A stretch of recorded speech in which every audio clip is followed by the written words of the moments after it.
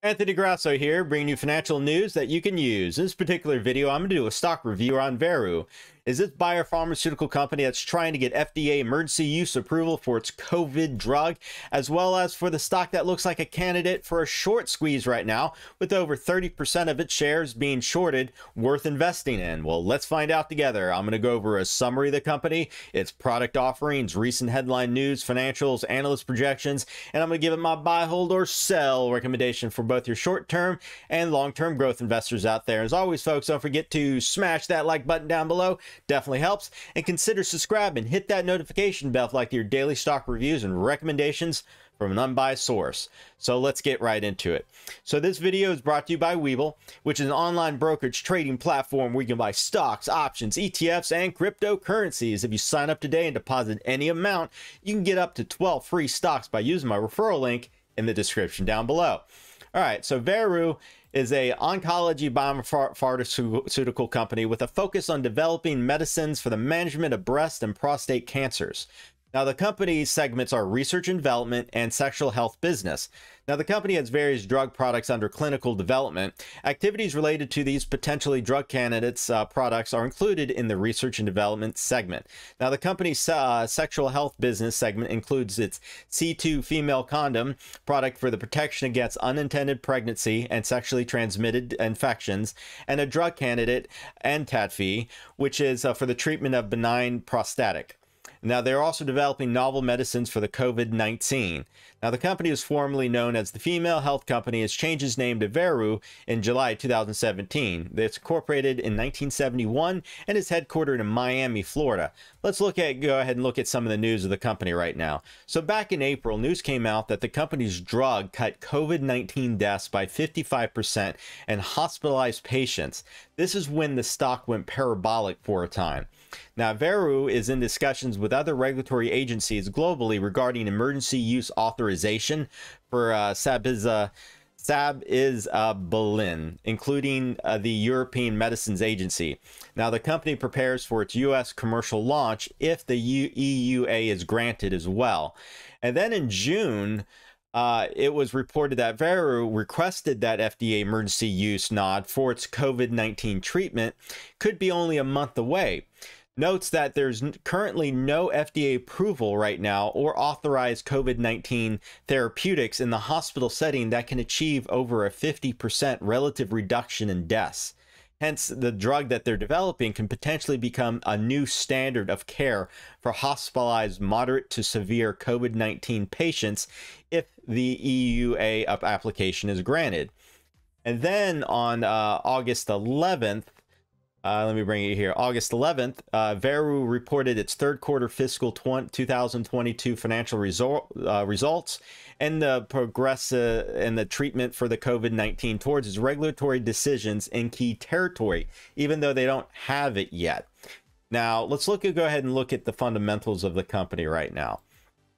So the stock is currently trading at $21.65 a share.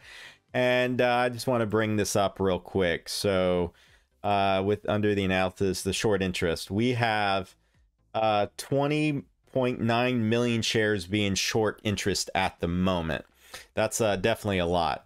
Now, the company has a market capitalization right now of around $1.6 billion. Now, the company's projected to have $47.4 million of revenue in 2022 with earnings of negative $66 million. Now, the revenues are projected to increase over time over the next few years to around $173 million by the end of 2024 and have positive earnings of $39 million. That's if all of these drugs that are currently in clinical trials actually make it to market. So all these analysts are projecting approvals for all their drug candidates. And if that happens, they should have significant more revenue right now, and then they become positive in earnings in 2 to 3 years. Now let's go over some key measures of the company. Looking at the valuation analysis, because the earnings at Veru are not available, the price to sales and the price to book ratios are the most appropriate valuation measures right now. Therefore, this company seems highly valued with the price to sales ratio of over 30 times. It's one of the highest in the industry. Now, it's also supported by a price to book ratio of 6.93 times. That's also the highest in the industry. Now, looking at the profitability of this company, now it appears to be an inefficient company. While its profitability is among the best on a gross margin basis, its bottom line, the net margin, is only in line with the industry median. They also do not pay any dividends at the moment. And looking at the growth, they saw earnings decline in spite of positive revenue growth during the past 12 months. Additionally, the average company in the industry was able to improve its earnings result over the same period. The earnings are forecasted to grow about 80.18% per year and is expected to become profitable over the next 3 years. But with the growth of any biopharmaceutical company, it in line relies on the drugs in clinical stages. So if they can't get those drugs approved, that number is going to decrease significantly. But so that's the risky bet. That's rolling the dice. Looking at the financial strength of the company right now, it appears to have little financial risk, as the liquid assets shown on its balance sheet are more than enough to eradicate its current debt load. The short-term assets of 128 million exceed both its short-term liabilities of 27 million and its long-term liabilities of 15.9 million. Now, Veru has a sufficient cash runway for more than 3 years based on its current free cash flow model. So what do the analysts say specifically regarding this company? Now, the analysts have a buy to strong buy on this company right now, and they have a price target of $35 a share, with a high being $55 and a low being $24 a share. Now, if we go over some of the analyst reports that I found, the Street Quant Ratings report rates it as a sell recommendation that's driven by multiple of weaknesses, which they believe have a greater impact than any of its strengths, and could make it more difficult for investors to achieve positive results compared to the most of stocks that they cover. They said the company's weaknesses can be seen in multiple of areas, such as a deteriorating net income, disappointing return on equity, weak operating cash flow, and feeble growth in its earnings per share. And the Ford Equity Research report has a hold recommendation on this company. It's a result of their systematic analysis of 3 basic characteristics: earnings strength, relative valuation, and recent stock price movement. Now, the company has suffered a very negative trend in earnings per share over the past 5 quarters. Because the company lacks sufficient analyst estimate data, they place greater weight on the historical earnings per share trend as the measure of the earnings strength. Based on operating earnings yield, the company is overvalued when compared to all the companies they offer. Share price change over the past year indicates Veru will perform well over the near term. Now, the CFRA report has a sell recommendation on this company is based on its score from its quantitative model for the United States. Valuation and quality model subcategories were the 2 largest drivers for that. The valuation includes factors such as the price to earnings, price to EBITDA, and price to cash flow. And the quality marks will include factors to consider profitability, cash flow generation, operating efficiency, and earnings quality. So based on all that information, let me bring it back over here. Am I a buy, hold, or sell recommendation on Veru? Now, here are my thoughts regarding that specifically. Now, looking at the stock price right now of over $21 a share, and short position since April, something unusual is starting to happen regarding this company specifically. The short positions went from 4 to 5% of the outstanding shares to well over 20 million shorts right now, 20 million shares being shorted, which represents around 30% of the shares outstanding. A whale with a lot of money to spend has also taken a noticeable bullish stance on Veru. Analysts lifting next year's revenue estimates, while at the same time increasing their loss per share forecast to reflect the cost of achieving this growth. You got to ramp up production.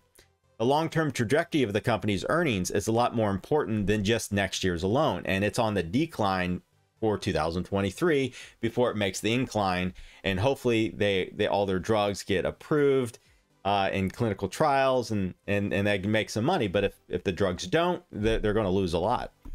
Now, the company has overall promise in the future with the drugs that are currently in the clinical trials.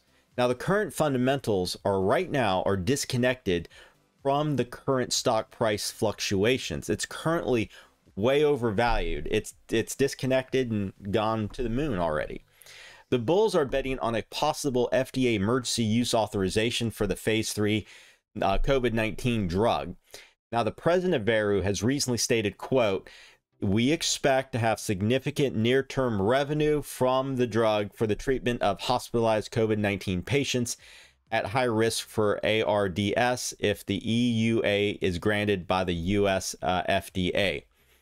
So based on all of that information, it rests on those drugs, those COVID-19 drugs. That's what investors are hopping about right now.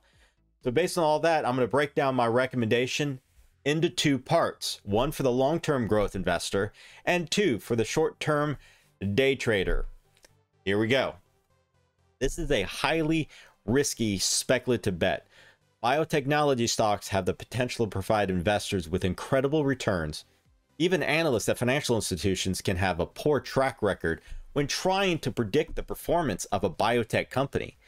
The business of curing diseases can be a lucrative one, and investors jump on the bandwagon for any stock that shows a promise of a big breakthrough. And when I say fear of missing out, this is FOMO in action. For the long-term growth investor, right now I recommend a sell position. Even with the projected increases in revenue with the drugs in clinical trials right now and possible emergency use authorization, has the stock already priced in potential future earnings and revenues? And I do not see the fundamentals there to support the current stock price of over $20 a share.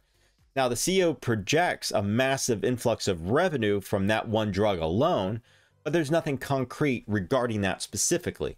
It's potentially millions and millions of dollars, but we shall see.